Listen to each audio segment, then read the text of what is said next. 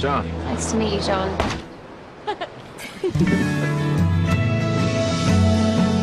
2 weeks together. That's all it took. 2 weeks for me to fall for you. Special Forces, huh? Yes, sir. Oh, you're on leave. Oh, I hope you're enjoying yourself. Yeah, I think I am. Full moon tonight. It actually doesn't matter where you are in the world. It's never bigger than your thumb. Hey, Pop, I got somebody I want you to meet.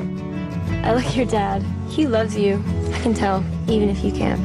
The way people act around you, it's like they're scared of you. Why don't you get your hands off? Why are you scared of who I used to be? You don't scare me, John. Well, you scare me.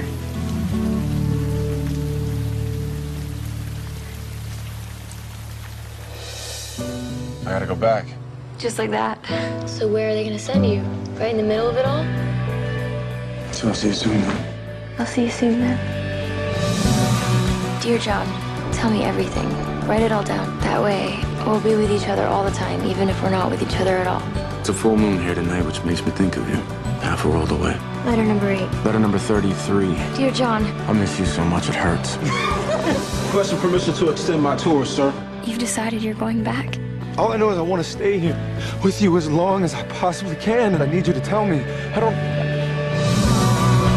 Miles from where you are, laying down on the cold ground, and I pray that something picks me up and sets me down in your warm arms. A lot can happen in 12 months, John.